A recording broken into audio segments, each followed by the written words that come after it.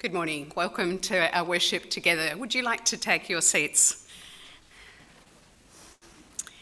We gather together at this time and remember that we are thankful for this land on which we gather, and we're thankful for the First Peoples who have cared for it, for the Boonwurrung and Burrung people of the Kulin Nation.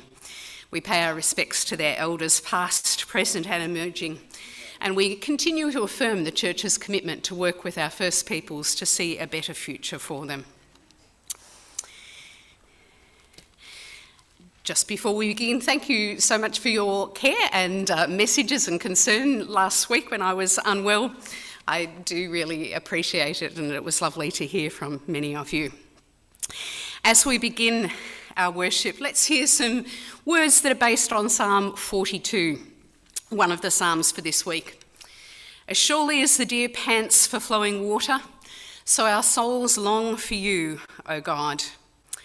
We thirst for you, O living God. We long to see your face.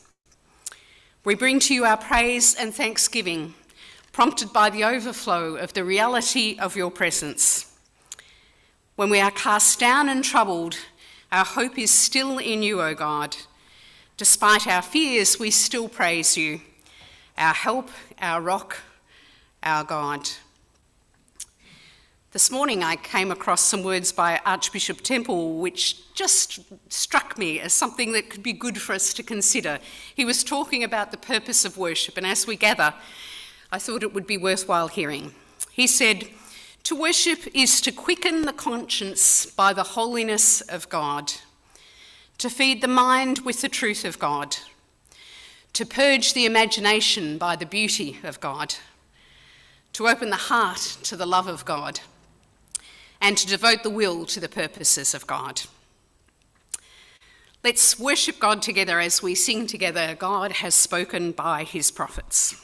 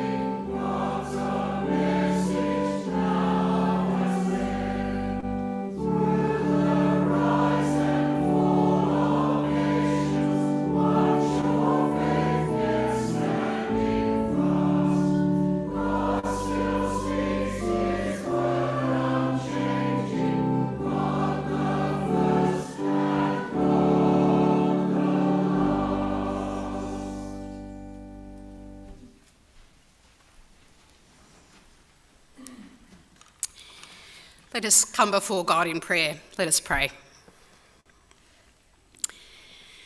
Living God, our comfort and strength on the journey of life, we praise you for your love towards us and towards all creation, for the supreme demonstration of your love in revealing yourself to us in Jesus through his life and teachings, his death, resurrection, and ascension and exaltation. God of all power and truth, we praise you. We praise you for the ways you're at work in our world, for your acts of grace, for your words of life. We thank you, O God, that you chose to create us in your image. Thank you for the ways you understand each one of us, for the ways you watch over us, the ways you renew and restore us. We praise you, O God, for your limitless grace and your transformative power. Merciful God, we rejoice that our relationship with you is not dependent upon our performance, but your love constantly reaches out to us. Forgive us, O God, when we take our eyes off you and become overwhelmed by the circumstances that we face. Loving God, help us to see you in the midst of other things that clamour for our attention. Forgive us, O God, for those times when we fail to serve others as you have commanded us to do. Forgive us when we have failed our brothers and sisters who struggle to find a safe home. Help us, O God, to recognise how we can stand with and for those who've been alienated from their homes and their homelands through violence and abuses of power. Gracious God, cleanse, renew and transform us by your life-giving Spirit through Jesus Christ our Lord. Amen. We hear some words of Paul from 2 Corinthians where he reminds us that in Christ we are reconciled with God and our trespasses are not counted against us. So we are thankful to God for the forgiveness we experience in Jesus Christ. We're going to sing a hymn together, the hymn that's based on Psalm 139, which reminds us of God's intimate care and understanding of each of us. O God, you search me and you know me.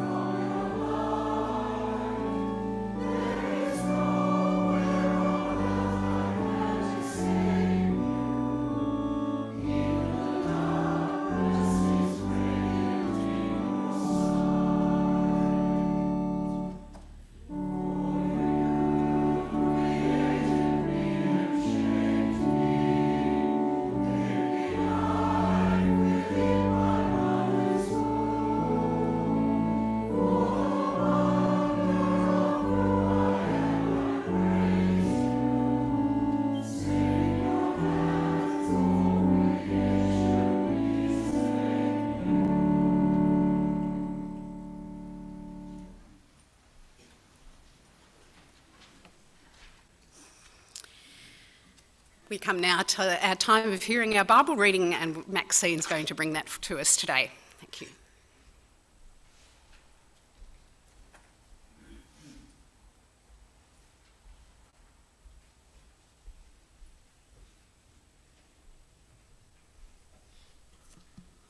Reading from 1 Kings chapter 19, verses 1 to 14.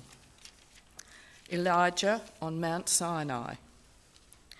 King Ahab told his wife Jezebel everything that Elijah had done and how he had put all his prophets of Baal to death.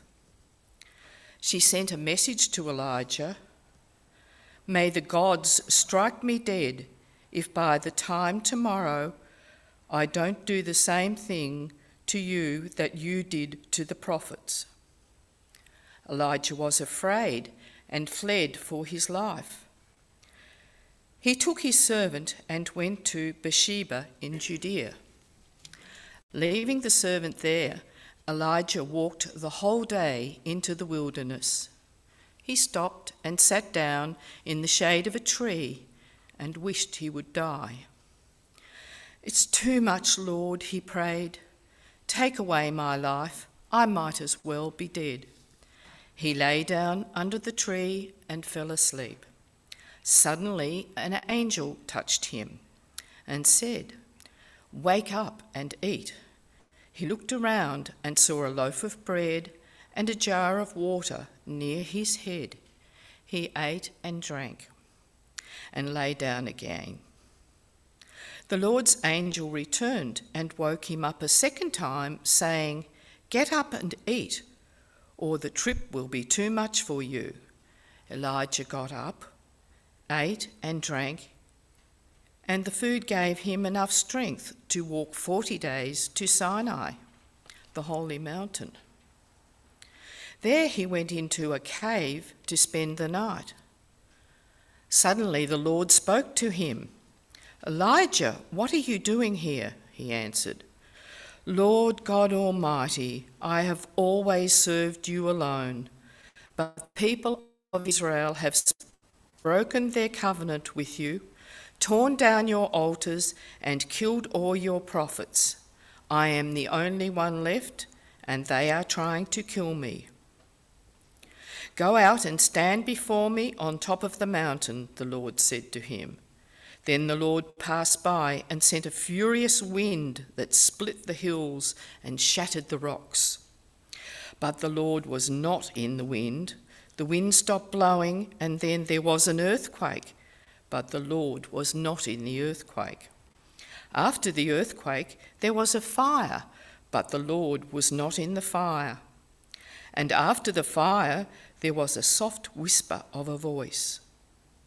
When Elijah heard it, he covered his face with his cloak and went out and stood at the entrance of the cave. The voice said to him, "Elijah, what are you doing here?" He answered, "Lord God Almighty, I have always served you alone, but the people of Israel have broken their covenant with you, torn down your altars, and killed all your prophets. I am the only one left, and they are trying to kill me." For the word of God in Scripture, for the word of God among us, for the word of God within us, we give thanks.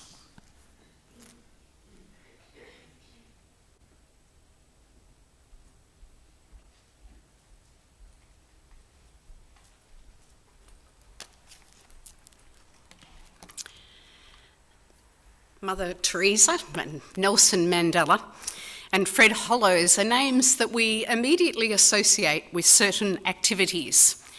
Their work continues to outlive them, and each of them drew like-minded people around them to share in the work that they were doing, and so the work in their own lifetime expanded.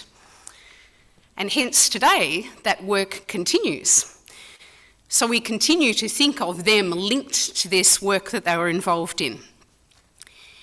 In thinking of that, it becomes quite obvious that they were not indispensable to the work. They'd drawn others around them, and as a community, the work continued. They nurtured these communities so that they would be able to continue the work as time wore on. Our story today is about Elijah, one of those most well-known of the prophets in the Old Testament. And he had a reputation for troubling Israel. He was prepared to confront kings and to challenge them about their behaviour. And he was prepared to trust God in incredible ways, trust God to do amazing things to convince the people that God was active. This particular story follows immediately after chapter 18, where we read of Elijah's encounter with the prophets of Baal.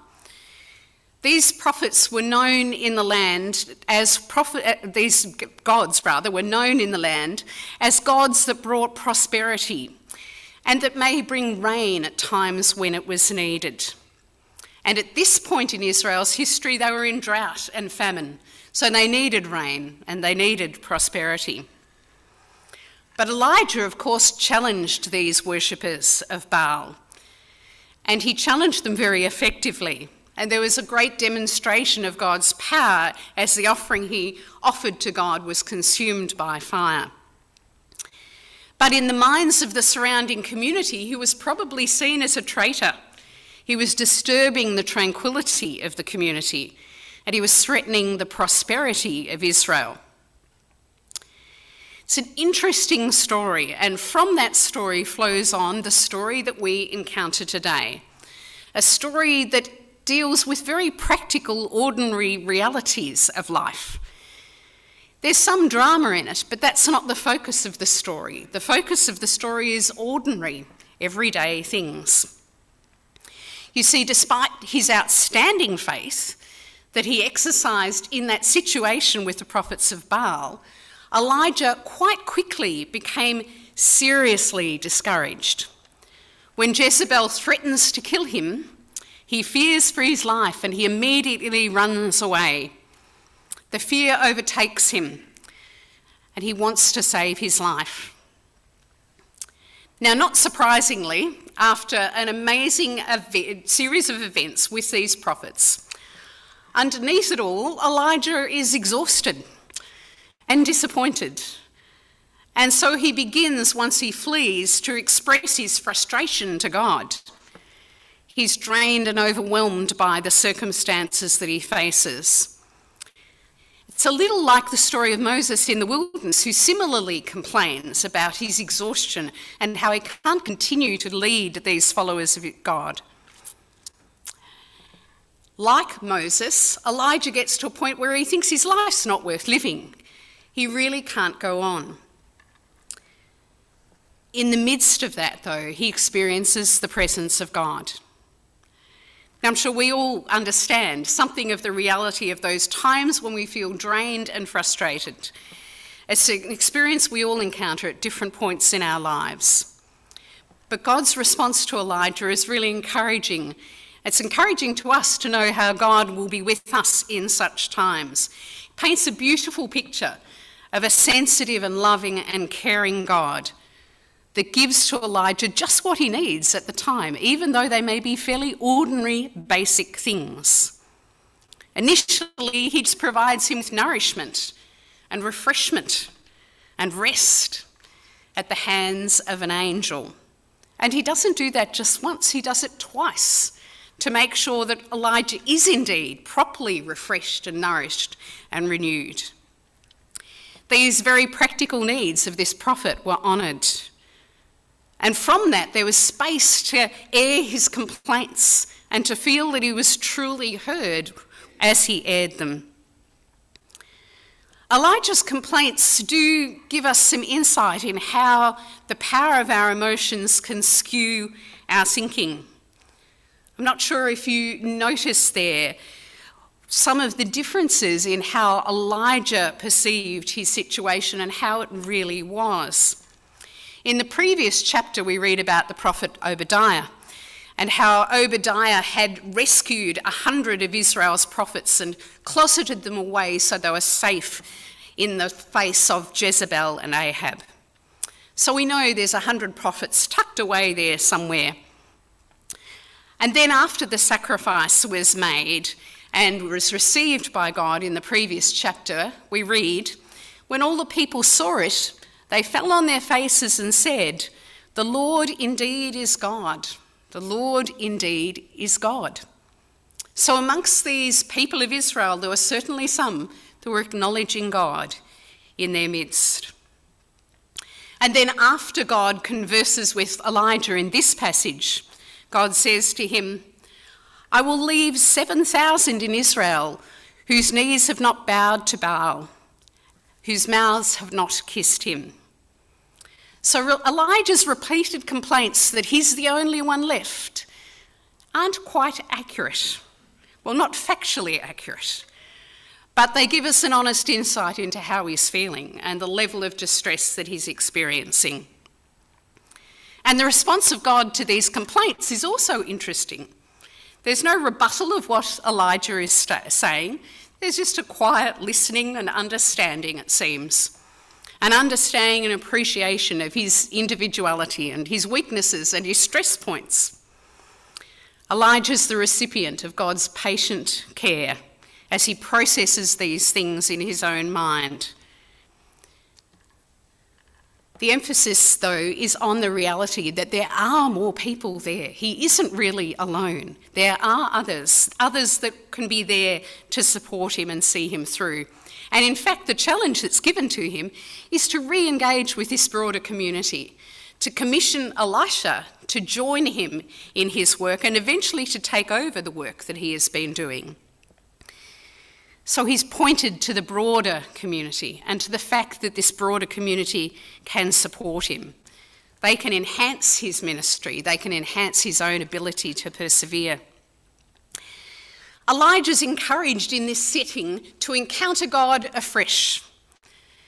We read that he was resting in a cave there on Mount Horrible, Mount Sinai, but both mean the same mountain. And in the midst of that time of rest, God begins to challenge him regarding what is he doing there. That question is posed to him twice. What are you doing here? And after the first time God poses it to him, he says to Elijah, "Go and stand on the mountain as the Lord passes by." Now, it appears when we look closely at the text that Elijah doesn't actually do this, because the next thing we hear, he's still in the cave. And in fact, after those amazing signs of wind and hail, and wind and earthquake and fire, he eventually moves to the mouth of the cave. So it sounds like he was quite deeply there in the cave, hiding away from what was going on. Awe-inspiring signs like earthquakes and fire and rain were seen by the people of this time, the people of the ancient Near East, as characteristic of the activity of God. And indeed, the God of Israel had responded in similar ways at certain times. But here we're focused on the fact that God can work in vastly different ways, in much quieter, unexpected ways. Elijah is seeing that God doesn't just act with power and drama. There comes a point, a turning point in the story, and if we remember the old version of this story, it talks about a still small voice. Some of the newer versions call it a gentle whisper, or the sound of sheer silence. It's in the quietness that Elijah really encounters God again. In the quietness that confronts him, in the quietness as he comes to the mouth of the cave, where he's just venturing a little closer to God, who he seems to be moving away from prior to that. And as he ventures to the mouth of the cave, it says he covered his face with his cloak as a sign of reverence and humility and awe.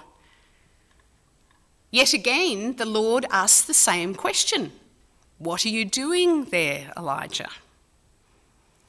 And again, Elijah responds in exactly the same words. The previous time he begins to detail all the things he's been doing for God, all the wonderful ways he's been serving God, and how he's all on his own and it's just too much. And so he does this again, even after all this experience. He still does the same thing. But God continues to interact with him, and God continues to commission him to go and do something now, to move out of the cave, to go back to where he came from, and in that going back to commission Elisha as another prophet who can follow on in the work that he has been doing. The cloudy lens that's been obscuring Elijah's view of what's really going on in the big picture slowly seems to be clearing, and he's got a pathway forward to follow, and indeed he seems to follow it. In the ensuing chapters we read a lot about other prophets and what they were doing in Israel at that time, which again tends to remind us of those prophets that Obadiah had rescued, who are indeed active and are part of this community of which Elijah can be a part. It's a lovely story, and a story that can speak to us when we're recognising that we ourselves need times of refreshment and renewal, where our own vigour is dissipated, when our vision perhaps is a bit cloudy. In the life of the Christian church as a whole, we need times of renewal, times in which we are stirred up to re-embrace a fresh sense of God and God's presence amongst us. And we hear stories of that in large-scale movements and smaller movements, and we may indeed have been involved in such things ourselves in our Christian journey. Just as God cared for Elijah in his time of need, so we can be assured that God cares for us and that God is about that business of renewing and refreshing us. God can give us a new vision. God can remind us and recommission us with the task that he has for us to do in his service. We've been reflecting in recent weeks as we encountered Pentecost at the work of the Holy Spirit as one with us to comfort us and encourage us and to make Christ real, one who can renew our vision. There are times when we may, like Elijah, have moved away and be occupying our own variety of a cave, moving further from the presence of God, being hesitant to come close to God. And in such times, perhaps we need to hear God asking us also, what are you doing there? And be ready to respond to what God would say. Ready to hear that God often speaks to us in quietness and stillness. Perhaps sometimes we need to hear that we're not indispensable, that there are a whole lot of others in this community of faith who are going to continue the work of God, and that we're just a part of that amazing movement together. And we're called to share together, to love one another, to care for one another, to share of ourselves with each other in this community. There may also be unexpected times when in the quietness God seems to speak to us in a way we haven't understood before, capturing our attention and showing us what we need to do next in life. God isn't locked down to one mode of appearing, and sometimes when God may seem absent, we may indeed encounter the voice of God to us. Amen. We're going to continue in our worship of God as we continue to reflect on God's willingness to embrace us as we are and to lead us through the journey of life as we sing together, "Come As You Are."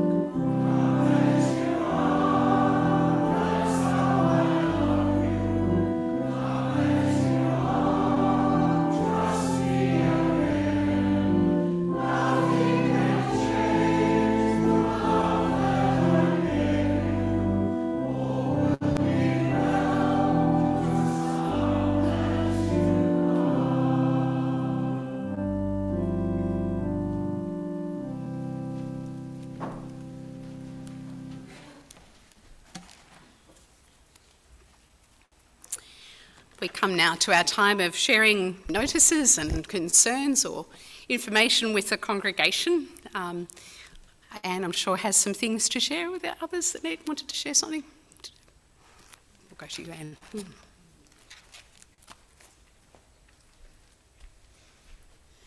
I come a little bit red-faced.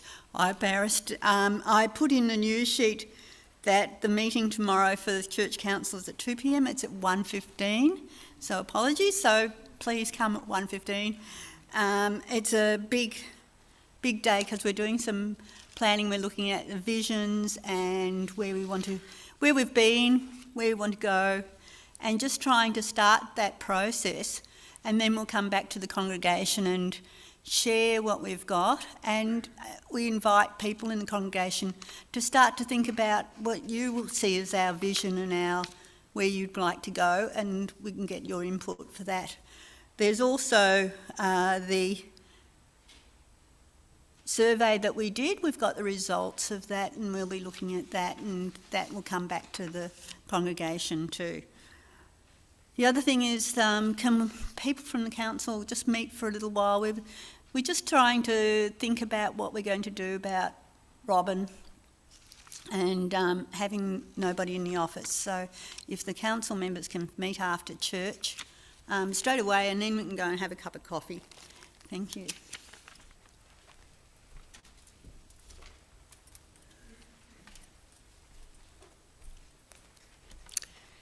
Peter's going to lead us in the prayers of the people. Thanks.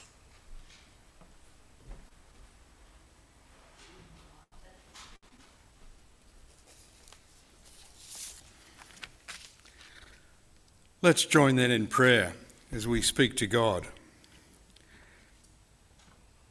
We thank you, gracious God, for speaking to us through all the common scenes of our lives and sowing hope in unlikely places. You are the shaft of light that shines between the clouds on a showery day. You are the kindly darkness that brings us to rest. You are the friend who waits for us when our weary steps falter. You are the warmth that we feel in the company of our friends. You are like the sea where tides go out, yet always come back to refresh. You are the kindly comment when we feel downhearted. You are the strength that keeps us going when life gets tough. You are the optimism that isn't quelled by the cold hand of doubt. You are the hope that rises after winter cold like flowers in spring. You are the new life like green shoots from the ashes of a bushfire. You are peace when we are buffeted by stormy winds. You are the source of our faith, which keeps us on the straight path. We thank you, gracious God, for the gift of your Son Jesus and his message and example. We thank you for being with us in all the daily scenes of life. Help us to recognise you more often and cooperate with your Spirit more readily. Please receive our gratitude and praise, which we offer through Christ Jesus, our guide and friend. And now let us pray for others. We pray for the church in all its forms, that we may share the light of the gospel, which tells us that good is not just what we feel at the time, that truth is absolute and not relative, and regard for others transcends our own self-interest. We pray for a growth of faith in our hearts. God, give us a greater recognition of your presence with us and deeper trust in your care for us in the midst of the challenges we face each day. We pray for Christian communities in other lands who face opposition to embracing the gospel. God, strengthen their hearts and minds to keep the faith. We pray for all who are bound by the blindness of prejudice and preconceived opinions. God, open their eyes to the value and dignity of each human person. We pray for all whose lives are degraded by drug abuse, for children whose parents are unable to properly care for them. We pray for the teachers in our schools, overburdened by unrealistic expectations from lawmakers, bureaucrats, and parents. We pray for doctors, nurses, and paramedics who have worked through the pandemic to keep us healthy. We pray for those within our own congregation who themselves or whose family are suffering illness or sadness. And we pray for those who are afraid to turn up the heating. For all these, we pray that you may strengthen them in your good purposes or comfort them in their hour of sadness or weakness. These and all our prayers we offer to you, O God, through Christ Jesus our Lord, the Son whom you gave to us and who taught us to pray in these words, saying, Our Father in heaven, hallowed be your name. Your kingdom come, your will be done on earth as it is in heaven. Give us today our daily bread. Forgive us our sins as we forgive those who sin against us. Save us from the time of trial and deliver us from evil. For the kingdom, the power and the glory are yours, now and forever. Amen. Just before I go, I should say that it's nice to see Joy back recovered from her illness and talking to us from the pool again. Good to see Joy.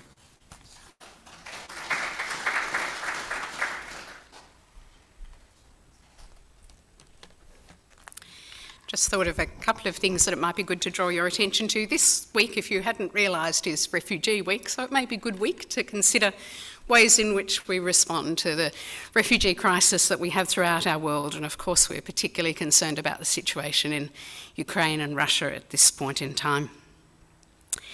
And I believe, I haven't spoken to Claire, but I believe that Claire might be doing something new today. Is that right? Yeah, if you haven't noticed in Newsbeat, Claire's part of a venture to begin a new faith community this afternoon. It's a part of the larger work of this presbytery and of Cornish College. So a faith community based in experiencing God in the natural world. And so I'm sure she'll probably have to get away today, but if she has to on another occasion, you might like to chat some more to her about that. And we can support her with our prayers as she goes into that venture too. We're coming now to the time where we're going to acknowledge our offerings. We recognise that our offerings are often brought electronically these days, but there are some that we are going to bring out physically to have before us to remind ourselves of the gift of all that we have to God. Would you like to stand as we do this as a sign of our commitment to God?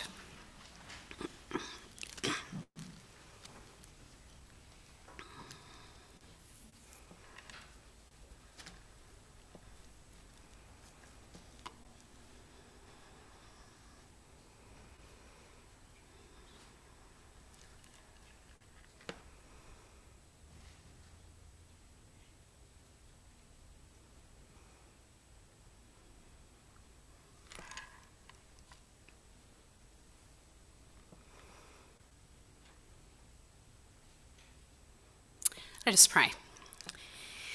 Loving God, we praise you for drawing us to yourself in Jesus. We thank you for accepting us, and we bring these gifts as symbols of our love to you. Take and use them and us and all that we have, that communities around us may know you more truly, that your love and grace may be experienced in new ways through Jesus Christ our Lord. Amen.